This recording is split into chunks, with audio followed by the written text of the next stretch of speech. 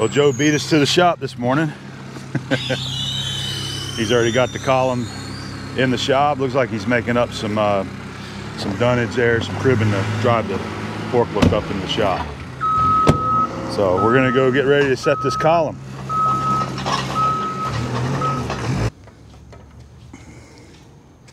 We're gonna get the jam nuts leveled up first. Let me get my wrench, man, because some of those things are snug. We're gonna level up the jam nuts first, as close as we can. And then we'll, that way it'll be kind of level once we set the column down on there.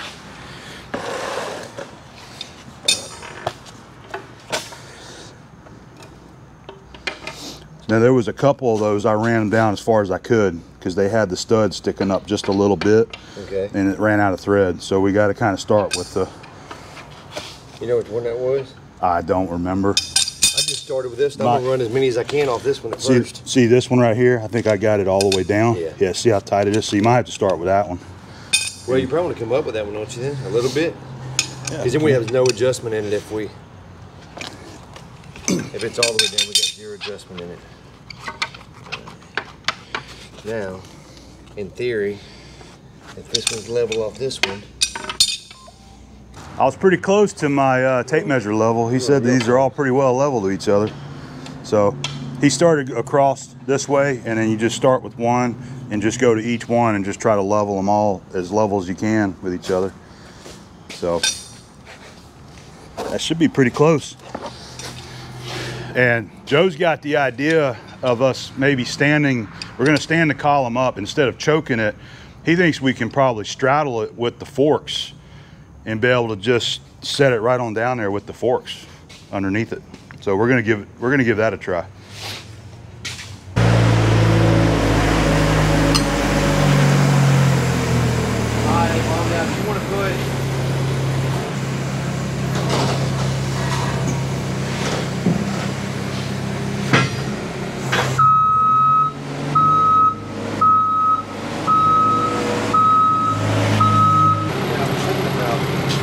Probably. Putting a bolt through there and choking there and seeing straight up, but I don't know if it's welded from the backside or what. It's got to be. Huh? It's probably welded to this plate right here. It's got to be. I don't know if that would hurt anything. I mean, that would have been easy to drop a choker through there, pull a pin through it, stand it straight up, and load it, do whatever you want to do. Yeah. This is the first time we've looked at the pin on the top side. I think what we're going to do is go ahead and use a bolt right here in this hole. There's a cross hole, and just put a strap right here and actually just pick it up right from this pin. I'm sure that this is slipped through this plate here and welded on the back side, maybe a flange even. So we're gonna try it that way. That way it'll be dead center. You'll be able to rotate it and spin it around. I think that's gonna be a good way to pick it up right there.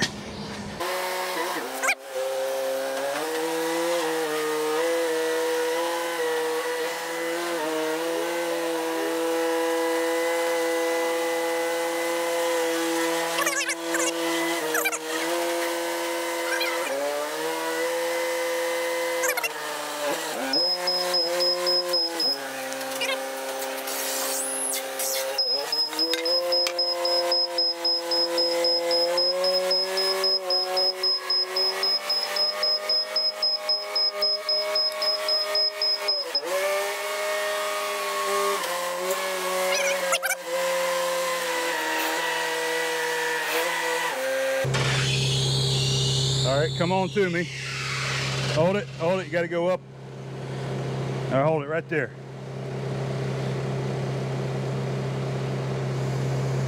All right.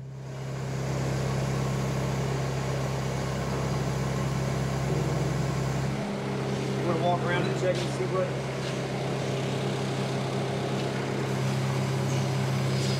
All right, hold on a minute. Looks like y'all doubted me. I'm gonna leave that on there just for a safety. Okay. Look at that. Everyone doubted my measuring skills down there. Why not just make a pattern? Who was doubting you? Everybody. Not everybody, but there was some. I knew my tape measuring would work. Look at that. I'm glad that they cut those 1/2 inch big because they gave us just enough room. There was one stud. This one right here is right on the edge of it. So.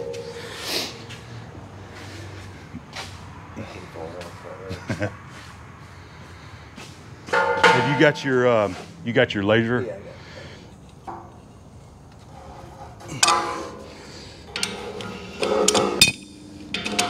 Hey, if you want, I can get a pry bar, pry up on that, so you can almost turn it by hand. You're not actually picking the weight up. Right. Let me go get a wedge. Okay. Then we can kind of wedge it up where it needs to be and run the nut up too.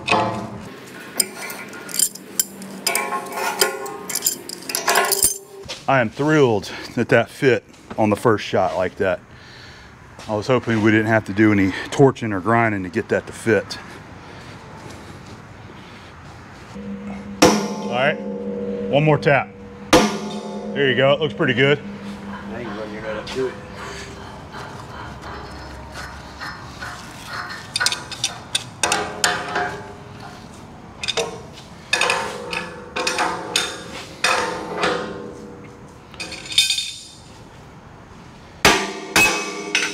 All right, let's go to the other side with it.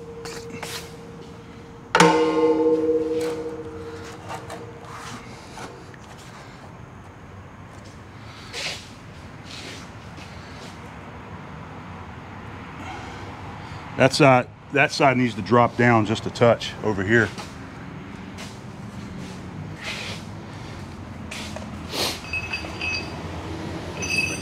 Right. Yeah, it's not much. Take a chance to put any threads in it. A little bit. A little bit. Okay, right there. I'm gonna scale it, but I need to go get my ladder so I can get up a little bit further there.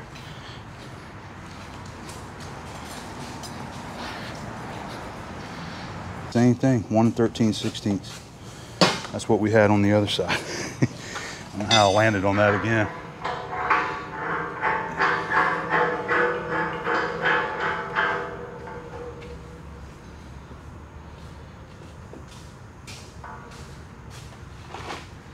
Man, honestly, I don't know if we're gonna be able to get any closer than that. Hey, then, like I said, as we start tightening down, it's gonna move a little bit. Okay. I don't think it needs the lock washers right now. That's going to be for final torquing.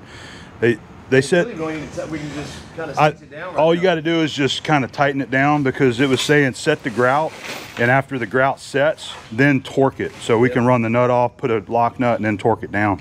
I just want to keep measuring this and make sure I'm not calling it too soon here.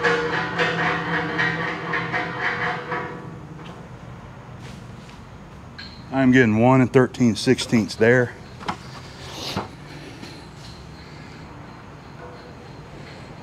I'm getting 1 13/16 there. Let me move it again. I'm going to come to this other side. The instructions say actually to go every 60 degrees, and go around it every 60 degrees and do it. Well, that's probably on each one of these pins. Gus. Yep. Probably 6 of them. That level's pretty cool. I've never used one of those like that. Yeah, it's self-leveling. It's so handy.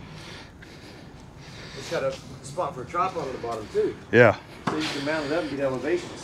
I've been watching the construction guys online. You know, they use them to, you know, when they're putting their wood up or anything like that. It's so much easier than a plumb bob. I hit 1 13/16 again on this side. That's the third time in a row that we've got it 1 13 from the side. Well, the plumb bob moves with the wind, and it's got to, you know.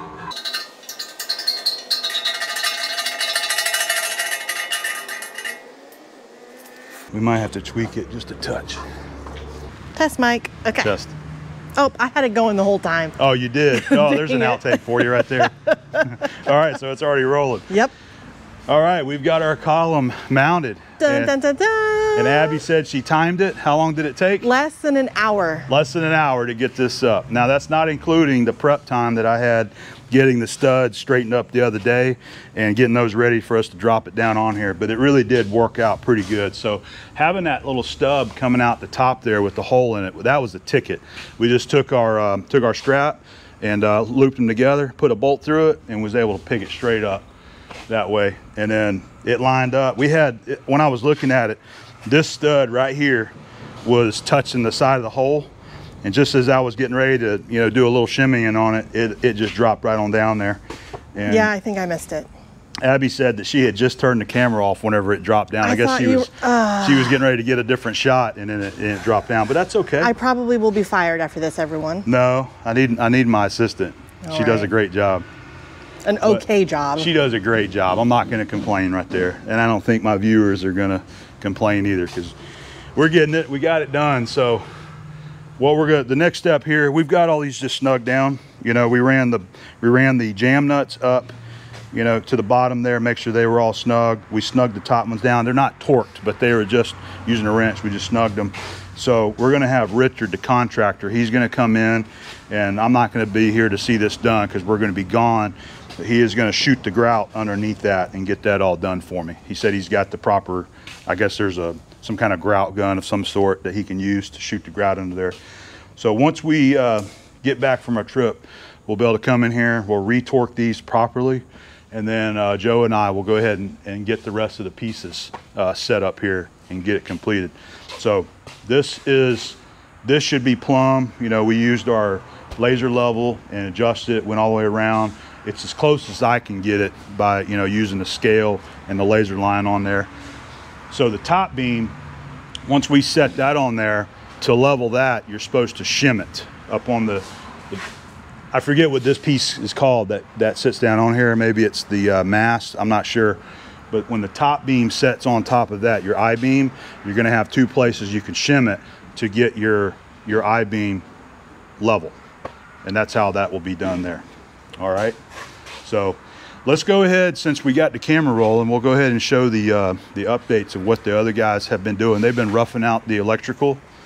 So you can see we've got the big three-phase panel. This is a 400 amp three-phase panel that's going in, and I had them put receptacles about every 6 foot around the perimeter of the shop there. That'll be the four gang box receptacles all the way around. There's going to be a 50 amp receptacle over there for a welding machine. I figured the front corner somewhere over here is going to be good enough. We can have an extension cord if we need to. If we do any kind of welding or fab, we'll just do it in this area. And if not, we'll have an extension cord where we can roll the welder to anywhere in the shop. And if I need to, I can have them install a 50 amp receptacle back here too for a welder. That's no problem at all. And I think that's about it. Oh, the lights, we decided on 9 total of the LED UFO lights. So you're pretty much going to have like a run of 3, 3, and 3. So we'll have 2 back here, 1 over the top of the mezzanine for Abby to use if she chooses, and then we'll have 6 along this section right here. Have it pretty well lit up. I think that was about it right there as far as the updates. You can see this is a sub panel that they installed. This is going to be for running the office area up here. You know, the electrical for this side. I think that's it though. I think that's about it. That's a big project done though. Yeah, I feel really good that this got done. So, you know, big thanks to Joe for helping get this done. He's got the forklifts over there to make this stuff happen really easy. Really excited to see it done. So I think that's it for this shop update and the jib crane install.